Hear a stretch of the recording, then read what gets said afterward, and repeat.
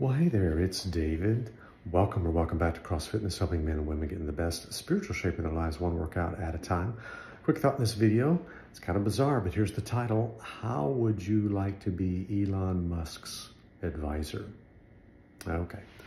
All right, this is way out there, but I'll tell you where I'm going here. Elon Musk, he's a pretty bright guy. I think we can all agree on that. SpaceX, Tesla, PayPal, Starlink, Neuralink, etc., and so forth.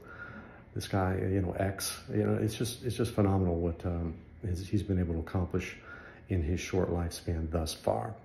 And so, he's a pretty bright guy, high IQ. And so think about, if he had a counselor, had an advisor, he went and kind of bounced kind of the tough things off of to advise him. That'd be a little overwhelming and a little intimidating, I would think. I wouldn't know, but I would think. So let's go back to a biblical example of this. We're in 1 Kings. And I want to talk about King Solomon, Israel's third king. We had King Saul, then David, and then David's son Solomon, who God invested wisdom in, unparalleled and unprecedented, right?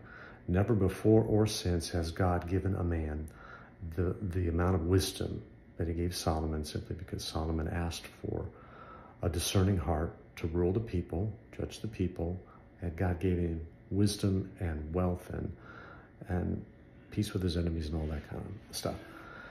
And yet in the Bible, when in 1 Kings, it's listing his administrative staff, the human resources department of Solomon's reign, which took Israel to the apex of Israeli civilization. There's a man named Zabud, Z-A-B-U-D, the son of Nathan, that the Bible says was Solomon's trusted advisor.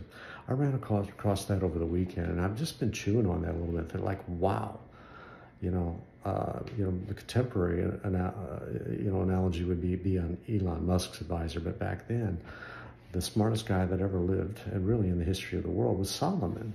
I'm not talking about Jesus. We're talking about Solomon, who God entrusted a human being to have that wisdom. I mean, he was an expert in like everything, botany, agriculture, horticulture, physical science, natural science, astronomy, you name it. He was the expert. People from all around the ancient world would travel to Israel to see and hear his wisdom. The Queen of Sheba came and, was just mesmerized and overwhelmed at his wisdom. And yet there was this guy named Zabud that was the king's trusted advisor. So Solomon, I mean, is it just me that's kind of wondering about that? Like, this dude must have been like, wow, okay, you've got God anointed, God appointed, commissioned wisdom, and here I'm just a regular guy, and yet, I have the job description, the role to advise you. And here's what I wanted to point out about that I'm just trying to verbally process with you as the camera's running, and that is, would the God that Solomon would have listened to Zabud, the son of Nathan,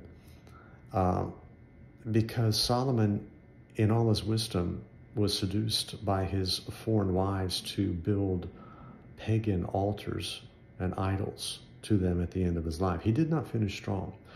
Yes, he wrote, the book of Song of Solomon. Yes, he wrote over 1,000 Proverbs. Yes, he wrote the book of Ecclesiastes. And yes, he was a wise guy, but he made a foolish decision. He did not obey the clear teaching of the Bible that his father David had charged him to do. He said, do not deviate. Do not let anything distract you from following the Lord wholeheartedly, as his father David had done. And he didn't do it. And I'm wondering if Zabud, the son of Nathan, the trusted advisor, would have said, Solomon, sir, you don't want to do this. And I just wonder what the exchange was in these kinds of conversations. And we know that God has moved on people prophetically to call out the king. Nathan the prophet pointed to David and said, you are the man. You committed adultery with Bathsheba, Uriah the Hittite's wife. And God is not pleased with you. And the sword never left David's house as a result of that. He forgave him, but there was a consequence to David's sin. Now, Nathan's son, Zabud, is counseling David's son, Solomon. And I'll bet you he called him out too. But Solomon didn't heed it. You know, whether Zabud advised him or not, Solomon did not heed wisdom and stay true to the one true and living God. And as a result, you know, he displeased God. The Bible writes that he displeased God. God was angry with him about that. And eventually, in the next generation, the kingdom would be divided, you know, to the northern kingdom and the southern kingdom, Israel and Judah. And so it just goes to show you that you can have a lot of wisdom, but you cannot have common sense. I remember I used to be a grocery checkout clerk at Kroger.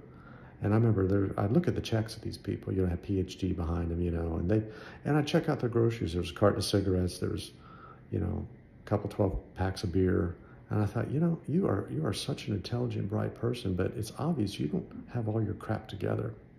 Taking care of your body, you know, you may be a hero at work, but you may be a zero at home. I don't know, none of my business, but I know that people can be educated beyond the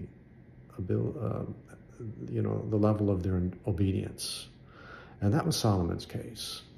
So if you're just a regular person like me, you know, as long as we have a value and ethic of being obedient to God, we don't need to have Elon Musk intelligence. We don't need to have Jeff Bezos money. We don't need to have Bill Gates, you know, influence through his Windows operating system.